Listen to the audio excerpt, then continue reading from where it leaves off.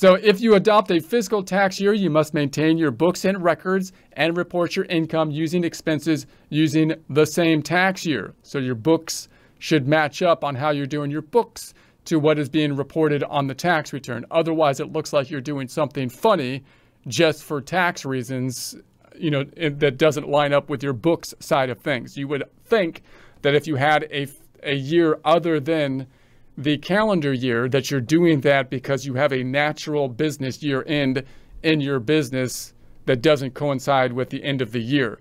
So that would mean that you would think that your books would be done that way as well. If your books aren't done that way, I believe the rationale of the tax code is to say, well, you must be choosing this other tax year for some weird reason that doesn't make sense. It's not the reason that we want to give the ability to do that for. So for more information on a fiscal tax year, including a 52-53 week tax year, you can see publication 538. A change in tax year. So generally, you must file Form 1128, application to adopt, change, or retain a tax year. To request IRS approval to change your tax year, see the instructions for Form 1128 for exceptions.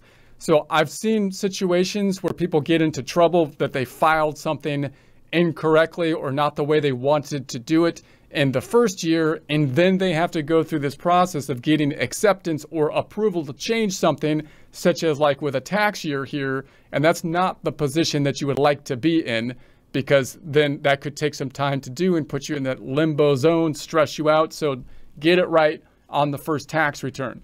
So if you qualify for an automatic approval request, a user fee is not required. If you do not qualify for automatic approval, a ruling must be requested. See the instructions for Form 1128 for information about user fees if you are requesting a ruling.